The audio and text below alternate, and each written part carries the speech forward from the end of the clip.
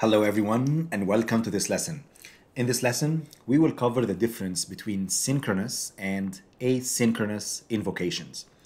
If you guys recall, in the previous lesson, we covered the introduction and also covered the key learning outcomes. And here we had our key learning outcomes, if you guys recall, and we learned that we're going to define an AWS Lambda function using Boto3 SDK.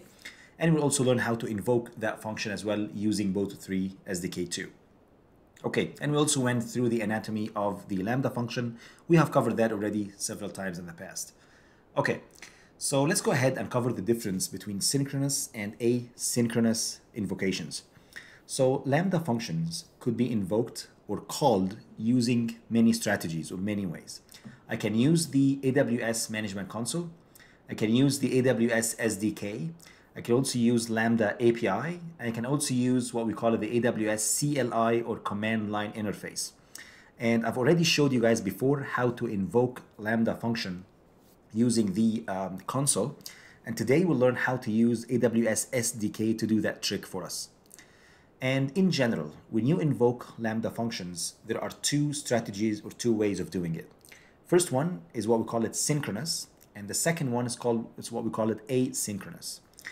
And I've included a link here to the documentation if you guys wanted to check it out. So let's go ahead and cover the synchronous first. So when we perform synchronous invocation, basically what happens is Lambda function will be invoked, and then what you're gonna happen is you're gonna wait for a response immediately from that Lambda function. So you basically invoke the function and you are expecting a response back. So you wait for the function to process the event and returns a response. And synchronous invocations are best suited for machine learning workflows in general because we're expecting a response right away.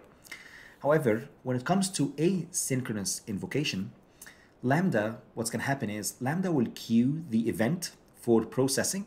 So you don't have to wait for a response from Lambda. So if you invoke Lambda function in an asynchronous fashion, think of it as all these invocations or requests were going to be put in a queue, and then essentially you are not going to be expecting a response right away. Okay, you will get a response, but not right away. So for asynchronous invocation, Lambda could handle retries and can also send invocation records to a destination.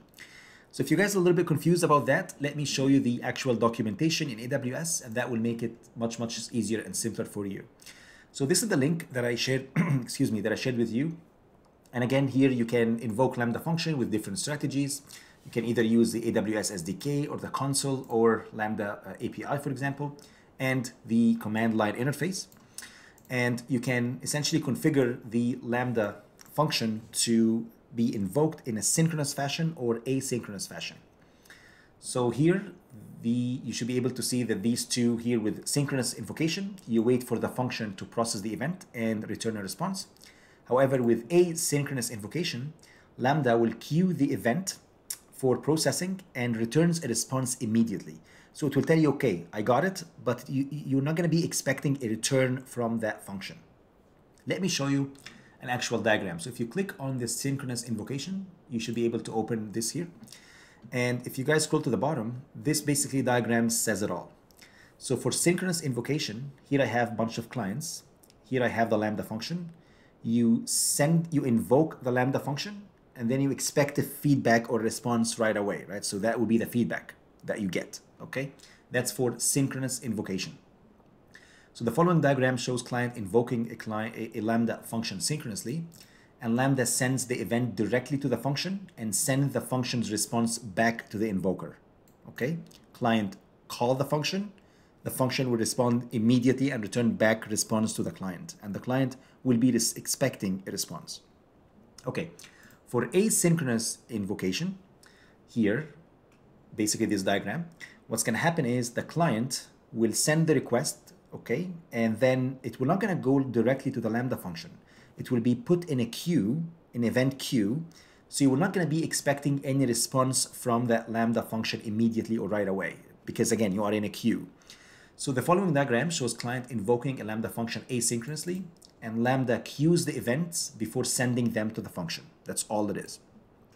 And please note there's a lot of details in here regarding the actually how to invoke it. We're not going to be worrying about that right now in this stage of the course. And if you guys wanted to go ahead and read it, you can go ahead and read the documentation here. There's a ton of information available. Okay. All right. So let's go back to our presentation. And that's about it. That's simply all I have for this lesson. I hope you guys enjoyed it. In the next lesson, let's go ahead and show you guys how to define an AWS Lambda function using Boto3 SDK.